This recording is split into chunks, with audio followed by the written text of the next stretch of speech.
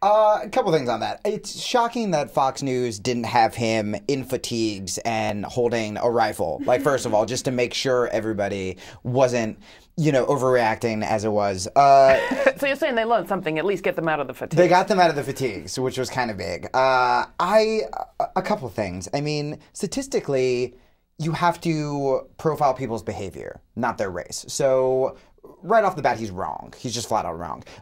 Secondly, I'm more scared of jittery white guys that kind of resemble that Joe Lieberman could panic at any moment on an airplane than I am of any Muslim. Or I remember one time I was flying out of Detroit and there was like a leak.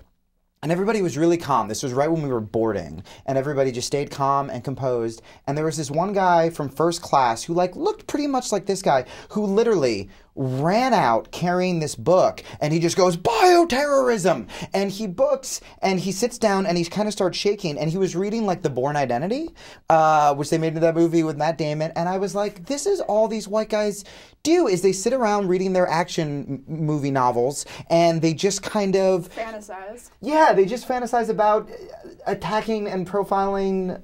I don't know. And if they didn't have deadly plane disasters in movies, what else would we watch in the back of the screen, back of the seat in front of your little screen?